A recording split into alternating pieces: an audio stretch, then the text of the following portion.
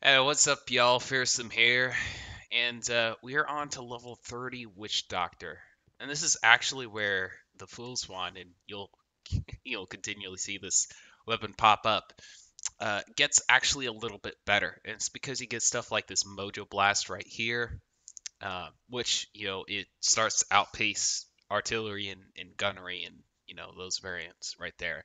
So it becomes a whole lot more powerful with that 8 range. I say 8. It says 7, but when you count the edge, it's really 8. But yeah, it's when that one becomes even more powerful. And Witch Doctor also gets another Villa armor slot in their charm spot right here. And yeah, if um if you just want a ton of health, a ton of protection, look, Valor Armor is it, y'all. Like, look, you have 1100 health.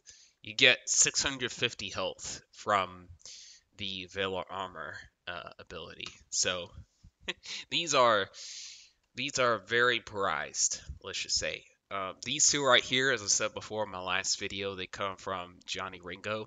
This one right here, from the Manor Ballroom in a group of 4, you'll get this to drop from a 4-lot group chest very easily.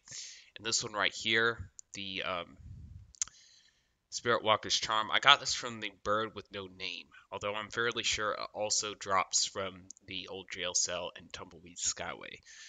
Um, Now, the Spirit Walker's Charm, uh, or I should say the Bird with No Name, is actually part of the line of quests where you get Rooster Cogburn. So it's like you're going to unlock it anyway, and it's a whole lot easier to farm than the old jail cell. So yeah, although there is no second chance chest. The other gear slots, this over here and this over here, just farm any level 30 creature. I think Condit Skyway or Tumbleweed, and get it to drop in a 4-lot group chest. Like, these are pretty much the best things you can get for level 30 right here.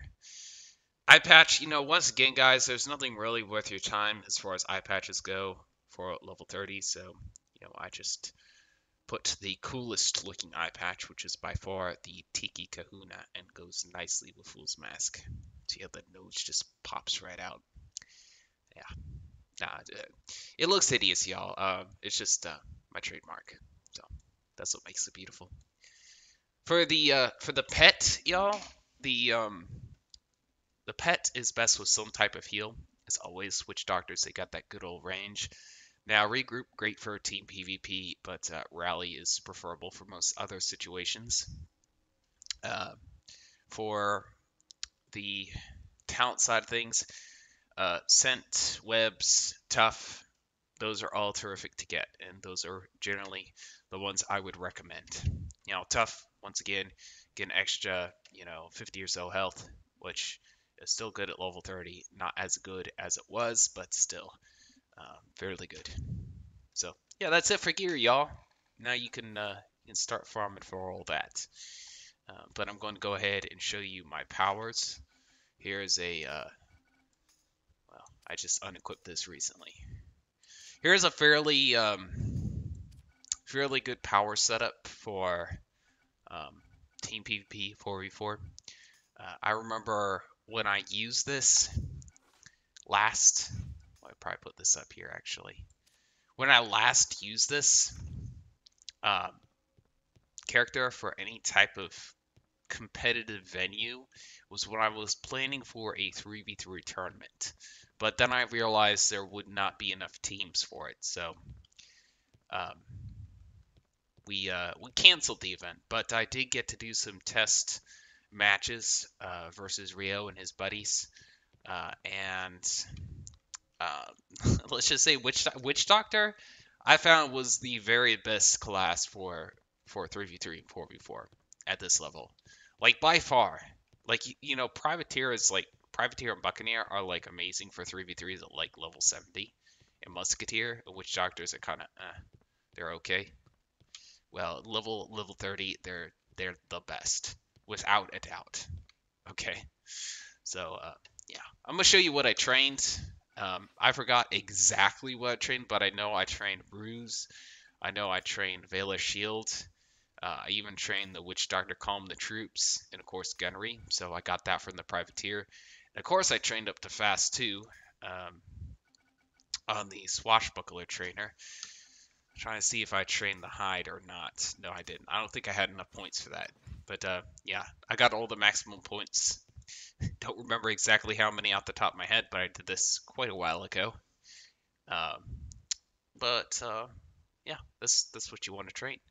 Now for companions, I didn't actually level up all the companions. I probably should have. But Ratbeard, once again, if you need to hold line units, great for that sort of thing. I need to level mine up. Bonnie Ann, top tier. Musket line companions are generally what I use because I use the level 30 Witchdoctor for team PvP and farming stuff, really. Bones McGee, all these guys are terrific. Now it's interesting to notice that Carcarius Grimtooth does get an upgrade, so he's slightly better. Now, there are some rare instances where this guy might be actually preferable to some of these other companions, and that's when you're faced up against a charging unit that's stacked. Because when they are stacked, having Purge is mighty nice, because it'll take all those stacks off. And I'm fairly sure Witchdoctors don't get their Purge till later on, so this is the only Purge that you have. So here is the best setup for him. Oh, he does get a drain as well, which is very nice. Very nice indeed. Calm the troops as well. This is what I recommend setting him up with.